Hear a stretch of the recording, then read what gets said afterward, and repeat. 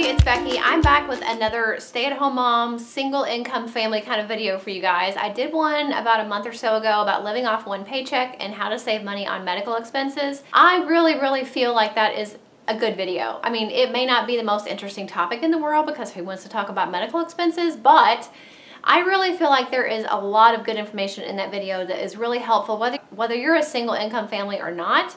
I think most people are annoyed by the cost of healthcare. So if you want to save money on medical expenses and healthcare, then definitely check out that video. I'll have it linked for you below. But today, I'm going to be sharing with you guys my job as a stay-at-home mom. So as a mom, I have many hats, many jobs, as you guys know. I'm sure you do too. So like I'm taking the kids back and forth, and I'm taking the animals to the vet, and I'm doing the grocery shopping, and I'm cleaning, and I'm working on YouTube stuff, and I'm paying bills, and I'm calling the insurance company, and I'm setting up doctor's appointments. Like all of these things that we do as stay-at-home moms, that is very important. But another very important part of my job as a stay-at-home mom and the person who does the finances in our house is to make the most of the paycheck that is coming in the house. In this case, it's my husband. He is the primary breadwinner. He goes out, he has a full-time job, makes this money, and he brings it home. And it's my job to make it go as far as it possibly can go. And so I have a couple tips and things that I do to really help to stretch a dollar and to make the most of his paycheck. So the first thing is, don't accept your bills at face value and just keep mindlessly paying them without negotiating them first. And this really is in particular pertains to like internet, house phones, cell phones, satellite TV, things like that. You know, it really started for us with DirecTV. Our bill would go up and go up and go up, and we weren't changing anything. We weren't adding channels. We don't have any movie channels like HBO or anything like that.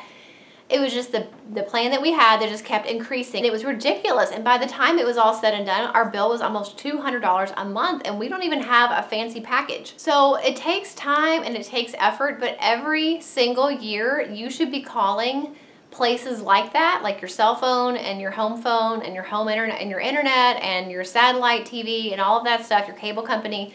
You should be calling them every single year to negotiate getting a lower price. We did that with DirecTV last year. We ended up getting our bill dropped from $180 something a month to $80 a month. And we paid that $80 a month for a year, and then when that year was up, guess what? The bill went back up. Well, we called back again. So we've been a customer for so and so many years. We're thinking about leaving to get cable if we can't get our bill under control, and they took that credit again, and now we're back down to $85 a month for this next full year. So it takes a little bit of time and effort on your part, so it's kind of obnoxious, but it's worth it to save money like that. So every single year you should be calling your satellite company, your cable, your cell phone, your home phone, your internet, your car insurance, your home insurance, anything like that. You should be calling them every single year to make sure that you're getting the best rate and try to negotiate down a cheaper rate. Even credit cards a lot of times will offer you a lower interest rate if you have been a customer for a long time, or you've made your payments on time, or anything like that. They have different stipulations, but they will a lot of times have offers like that as well. So maybe for 6 months, they will lower your interest rate from 22% to 18% or 10% or something like that. So call your credit card companies too if you carry a balance, and try to get that interest rate lowered down as much as possible. It seems like a small thing, but as you add all of those savings together, it really does make a difference, and it really does help your paycheck to go farther. I've actually been researching even some alternatives to conventional health insurance. We always had group health insurance through my husband's employer, but there's actually some other options out there that look really good, and I would have already switched by now if it weren't for the fact that my husband's HR department said that we have to wait until open enrollment to be able to switch from his group insurance to this other thing. If you don't know what it is, it's called Samaritan Ministries. It is a medical health share plan. It's not health insurance. It's a medical health share plan. And there's YouTube videos about it, and there's all kinds of information on the internet about it, and it looks like a really good option for us. And it would have saved us about $600 or $700 a month on medical costs to do that, but unfortunately we have to wait until January. But you know, be smart. Be thinking about every single bill that you have and how you can possibly get that bill down low as possible. So in addition to working to keep our monthly bills low, I also just try to be smart with money all year long. I'm always using coupons, paper coupons, e-coupons, rebates, and I price match all year long. A lot of people, I think, tend to think of only price matching at Christmas time, but I price match all year long, and I save a ton of money just doing that alone.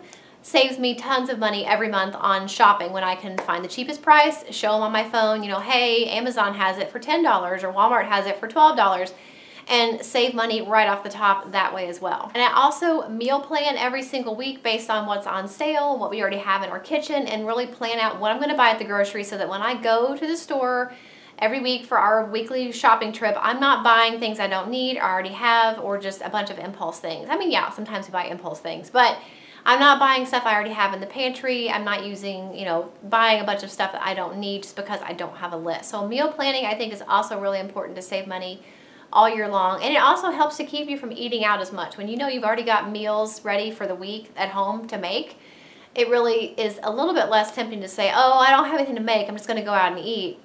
When you've already got all the food at home, it kind of gives you a little bit of less of an excuse. And even for our yearly trip to Disney, I mean, I do my very best to save as much money on our Disney trip as possible. So I did a video about that, about how this year in particular, I saved over $1,000 just using a couple different money saving tricks and tactics to save money on your Disney vacation. I'm always looking for promotions that go on for like tickets and hotel rooms at Disney. So even when I'm doing something that is luxurious and splurgy, I still try to save as much money with that as possible as well. So make sure you guys are thinking about your bills and your finances. Don't just keep paying things like a lemming and just sending them in and not paying attention to the fact that there is money to be saved if you are willing to spend a little bit of time and do a little bit of work to make these phone calls and negotiate your bills down lower. It really does make a significant difference, and it will really stretch your paycheck, whether you're living on one paycheck or two paychecks or whatever.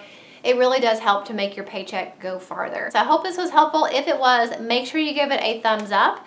And I will see you guys in the next video. Bye. Thank you so much for watching all the way to the end of this video. If you want to see 2 of my older videos, you can click the links right here. And if you want to subscribe to my channel, if you haven't already, and you definitely should, you can click right here. I upload every single week. I have some links in the description box for some of my favorite stores and products, as well as my P.O. Box address. Check out those links if you're interested in those, and I will see you guys in the next video.